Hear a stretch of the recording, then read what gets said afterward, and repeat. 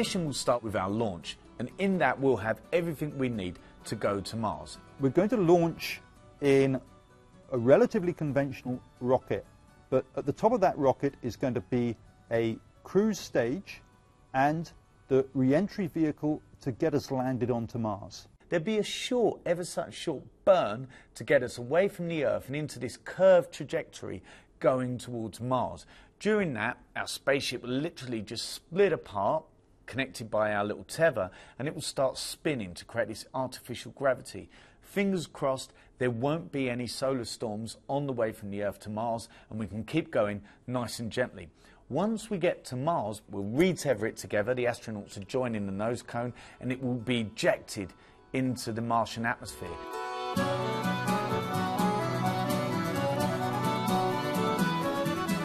This is why you need this big cone at the front to soak up all that heat going through the atmosphere. At 700 miles an hour or so, they will be able to release a parachute.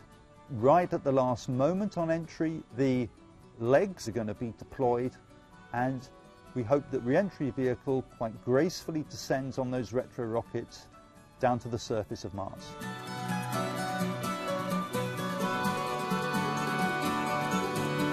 Some people think that the use of humans is just something that is popular and very attractive from an adventure and inspirational point of view, but there are also real scientific benefits for sending humans. Humans can data process while they're walking around, while they're looking at rocks.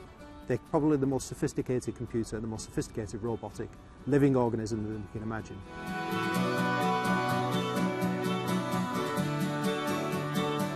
There'll be the building of the habitat, and there'll be some experiments on the Martian surface. After a couple of months, we'll drive from our landing zone to the return launcher.